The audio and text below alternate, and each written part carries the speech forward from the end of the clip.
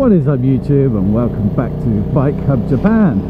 So today's video is going to be a little bit different than usual because basically I had a bit of a mishap yesterday. I bought a new camera stabilizer, like a gimbal, a DJI OM4, and I figured it'd be really simple and easy and intuitive to use, but actually I had nothing but trouble with it, and a lot of the shots that I'd planned on getting didn't come out. So basically what I want to do in this video is I'll tell you about my trip yesterday, and then I'll put some clips in so you can see what I'm talking about. So yesterday my friend Ludo and I went for a ride to a place called Hikone Castle, which is in Shiga prefecture in Japan, and basically we just went on for a bit of sightseeing more than anything. It was nice weather yesterday like it is today, so we just thought we'd go for a longer ride than usual. Now the route that I'd planned for the trip involved some really awesome looking mountain roads, but when we got to the entrance of the roads they were still closed due to the sort of like winter restrictions, even though there's not a single bit of snow up there.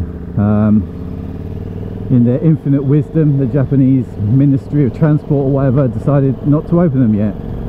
So we had to take many detours, and it was kind of annoying. But one of the funny things is when we got to one of my favourite roads, the Kurakake Pass, that was also closed.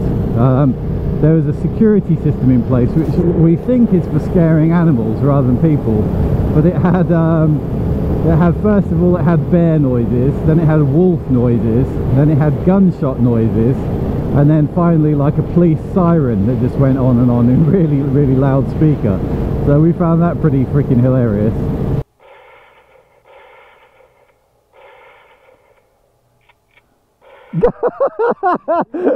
That's brilliant. Warning you to do not enter the road. Don't enter the road or you'll get shot. Then when we got to the other side of the road via a bunch of shortcuts, that gate was closed as well, but this time we were really determined to get in and ride it and just, you know, like basically bust in. So we moved the concrete blocks that were blocking it, and we moved all the steel fences and stuff like that, and then I tried to get my bike in.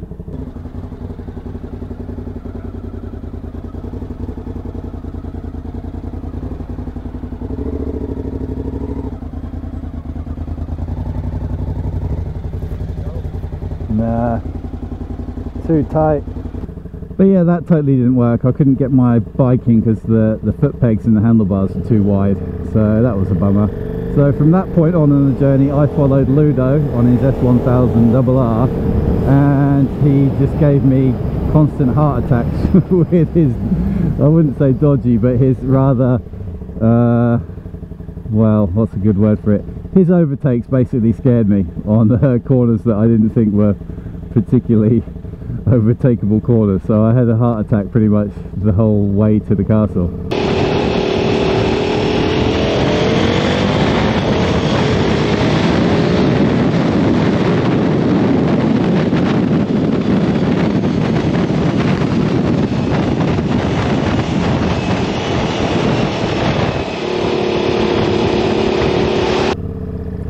But anyway, we got to the castle around lunchtime and got ourselves a special tourist ticket, I think because we're foreign.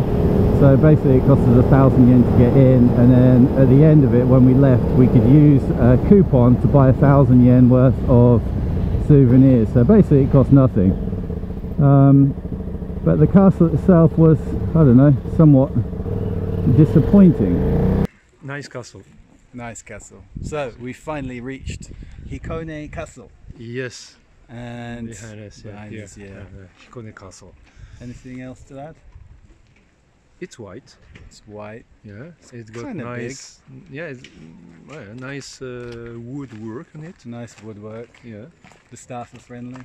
Yeah. But you have to take your shoes off and you have to walk out lots of steps. Yeah. And wear a mask sometimes. And wear a mask. Sometimes. Yeah. That's it. So as with the COVID days that we live in, we had to wear masks and wash our hands, and for some reason we had to take our shoes off everywhere, every different room we went to in the castle. But basically inside the castle there was nothing really to do or look at. It was all empty rooms. It's literally, this is just a room and that's all it is. There's nothing in here except windows. Yeah. It's not very interesting. So Ludo was getting wood for the wood, which is quite nice looking, I must say. And when we met like a tour guide lady, we asked her what the deal was, why did they cut the wood like this? And she said back in the day it was sort of seen as like a signature, so that you'd know which person it was that had made the wood, so they all had their sort of individual cutting style. So this guy, I can't remember the name she said, but he used to cut it and put these kind of like round marks into the wood as his sort of signature. What's Teppo Zama?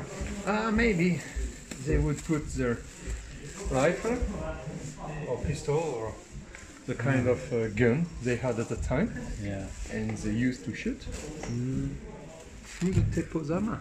Teppo Zama. It's very phallic. Well, how come they're triangular? They want to put their guns in something. Good question. Because I don't think English castles have got triangle ones. Yeah. Ah. Because it looks like a pussy, it says. In order to not be seen, yeah. Sotogawa ni, I don't know, I'm not sure about that. That means pussy. yeah. It's an idea, yeah. Hame kabe ga nutte aru node. That means pussy as well. Thin, clitoris? Thin aida, thin space. Okay. So maybe Soto it looks like a thin space. And from inside you can move that way, that way, and that way. The meaning of that. Naruhodo. Okay, and then the only one thing that I learned really about the construction of the castle was something that I'd read online. Okay, don't worry about looking for me. Something that I'd read online, which was about how the bridge, the entrance into the castle, the legs are made of a certain type of wood and cut or constructed in a certain way, so it makes it really easy to burn them, so that you can effectively, if you're under siege, you can burn the legs and then the bridge will fall down and people won't be able to get in.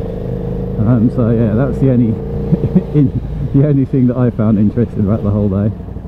Alright, so Ludo, I learned something today that I can teach you. Oh, tell me. See the legs on the bridge? Yeah, so these legs, these legs, yeah. They're made so that they can be burned easily. Oh. And then the bridge will be collapsed, and then the bad guys, the invaders, can't get in to the castle. Wow! Wow! That's my interesting fact of the day. Outstanding. Yeah. Very, very smart. Would you like to thank me? Then later on in the afternoon, when we were searching for more interesting roads to try and get home on a good route, we turned into this tiny little road that ended up being a dirt track, so we had to turn around. But I saw a tanuki, which is the first time I've ever seen one, which is like a Japanese raccoon. So that's the first time I've ever seen one of those. Oh, a tanuki!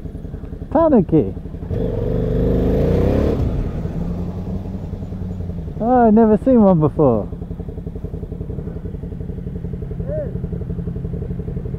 I've never seen one before! So the roads themselves were pretty cool. We enjoyed some pretty high-speed roads, some pretty low-speed roads, lots of corners. But the area we're in, there was signs on the road saying from this point on snow chains are obligatory, so don't enter this road unless you've got snow chains. Which again we thought was kind of stupid, because it's, you know, nearly April and there is literally no snow anymore.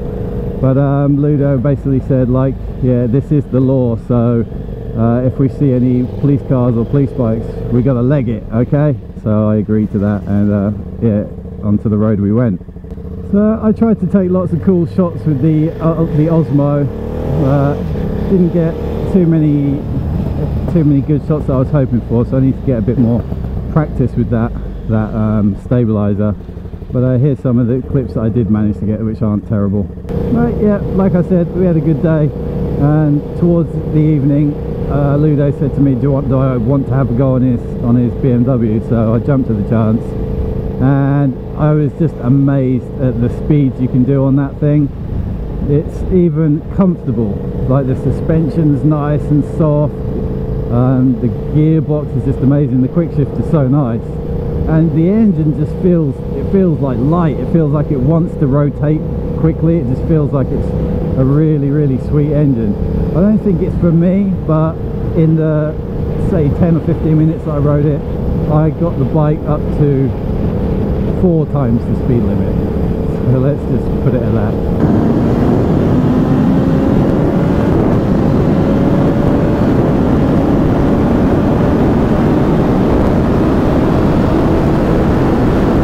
Alright guys, so that is just a little bit of a mashup from yesterday due to me failing so badly at making videos. So next time I'm going to get a bit more practice in with my new DJI